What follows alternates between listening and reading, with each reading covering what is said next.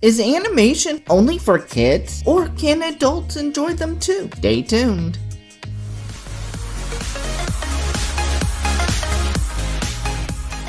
My name is Zeke Matthew, and welcome to Animated Christians, where we do original content as well as clean anime and manga reviews. So, let's discuss animation. In America, we have this idea that animation is just for kids, and that adults should just grow up out of these shows. But, what if I told you there are some adult animation you can enjoy that would not feel kiddish?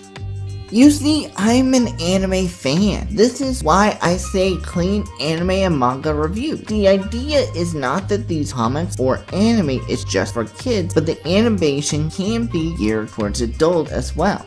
So why is it when we think Christian animation, all of them have this kiddish vibe to them and have to be squeaky clean? This is not to say there aren't good ones, but you have to dig deep to find them.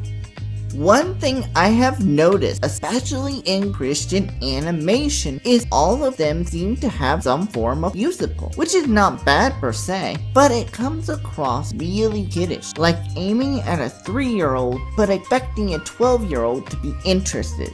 I do not like to say this, but I'm expressing my concern with Christian animation, when other cartoons have more mature themes.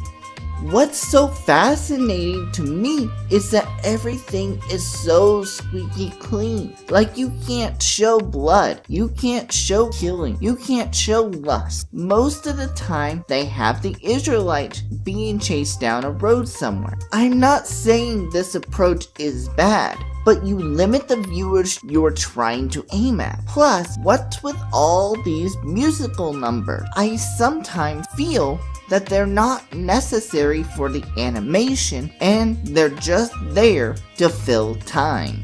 So how do we fix aiming to kids to aiming to more adults and having more mature themes in our animation? First of all, let's start by asking ourselves, what did we like when we were 10-year-olds? What cartoons did we watch? Why did we enjoy them? Etc. Instead of aiming your target towards kids and say there will be music, fun, etc., put yourself in their shoes and remember when you were little. What did you like? Did you like Christian stuff, or was it forced down? Put that into the experience.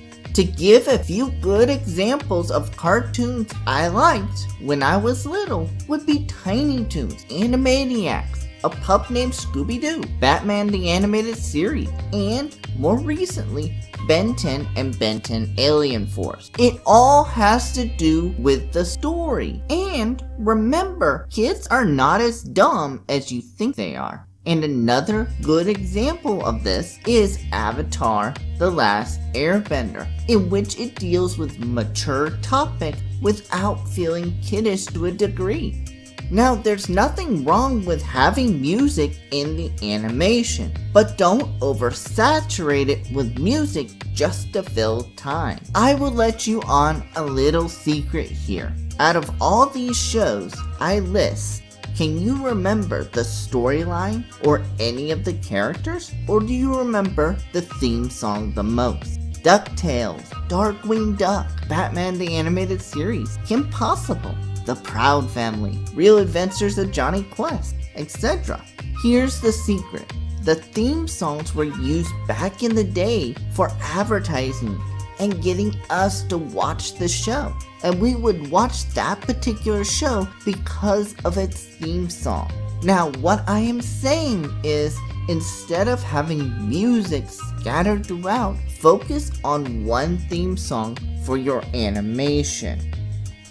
The second thing is, don't be afraid to deal with more mature topics in your animation when you aim at an older audience that can handle more mature themes, like having a good storyline. But remember, have fun with it instead of aiming it towards kids all the time. Make something unique for both adults and kids to enjoy. Also, if you aim at an older audience in your animation, then you can put blood like in the crucifixion. Show how the Israelites killed different kings, how David lusted, etc. Don't be afraid to show these things in the animation, since these are in the Bible as well, especially the crucifixion of Jesus, if you're aiming towards an older audience. Now, I'm not saying you can't aim towards kids. What I am saying is think a little more complex with the stories that interest you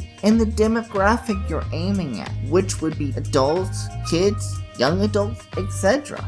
So I hope this helps people in animation. And if you have an animation YouTube channel, put a link in the comments below, because I would love to see some of those YouTube channels. I use a software called MovieZoo, and I will put a link in the description below.